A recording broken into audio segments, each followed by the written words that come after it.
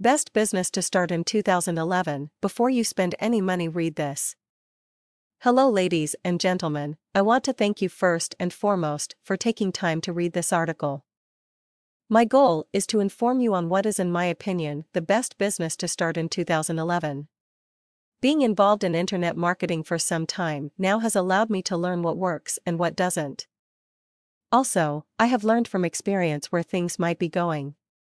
So without any further intros, here is what I believe is the best business to start in 2011. Network marketing. Yes, that is correct.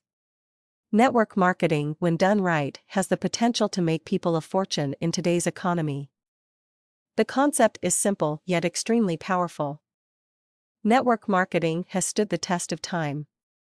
This business model allows ordinary people to come in with very little investment and little risk, yet has the potential to make 6 to 7 figures in a short period of time.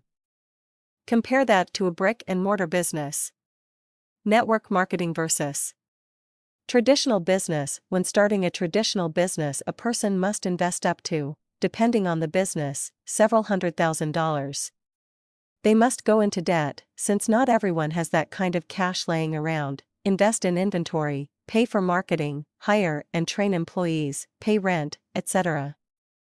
And according to statistics, most new business take an average of 5 years to turn a profit. Ugh, network marketing requires little investment up front to start. Many successful businessmen endorse this as a tool they would use should they had to build their fortunes again.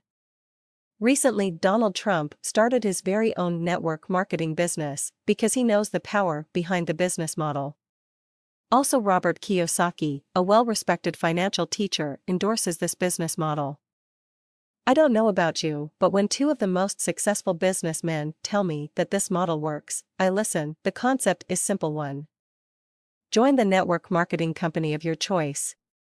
2. Market the products. 3. Recruit people. 4. Collect the checks. Don't get me wrong, it does take work. It requires that you educate yourself first, learn leadership skills, and marketing.